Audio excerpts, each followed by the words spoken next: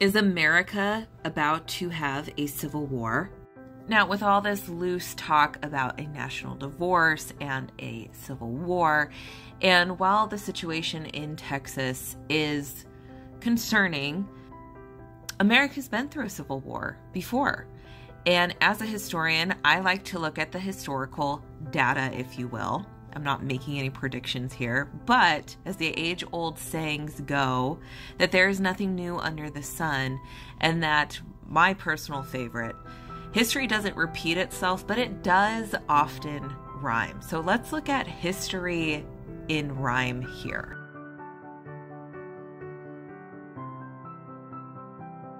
And while there are growing calls for Texit or Texas seceding from the Union, which would be very difficult, it would have to be a totally different video as Texas came in as a state after the Civil War, and there's some legal things regarding that.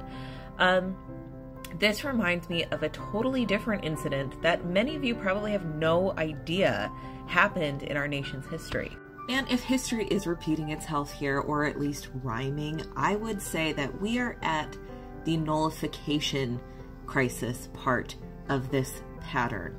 What was the nullification crisis? Well, it happened in 1832, and it was between the federal government and the state of South Carolina. It was driven by the vice president, or former vice president, John C. Calhoun of South Carolina, who opposed the federal imposition of tariffs in 1828 and argued that the United States Constitution gave states the right to block the enforcement of a federal law, essentially nullifying any federal laws against them. In November, South Carolina adopted the Ordinance of Nullification, declaring the tariffs null, void, and non-binding in the state. Well, the president at the time, Andrew Jackson, said, yeah, right. And he responded by issuing a proclamation that asserted the supremacy of the federal government.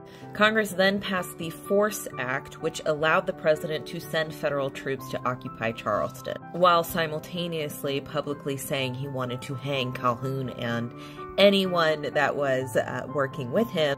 Luckily, though, cooler heads would prevail, and Senator Henry Clay would come up with a compromise that would cool the tension within the country and avoiding a civil war. Now, America would not have an actual civil war for 30 more years.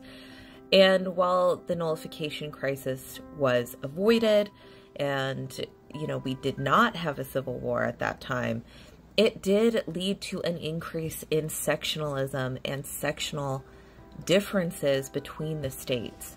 And though the Civil War in the 1860s was about slavery, it was also a larger question of state sovereignty and state rights, and what the states could and could not do, and what the federal government could and could not do.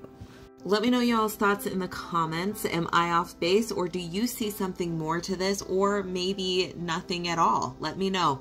And don't forget to like this video, subscribe, and ring that bell so that you can get notified anytime I upload a new video. Bye.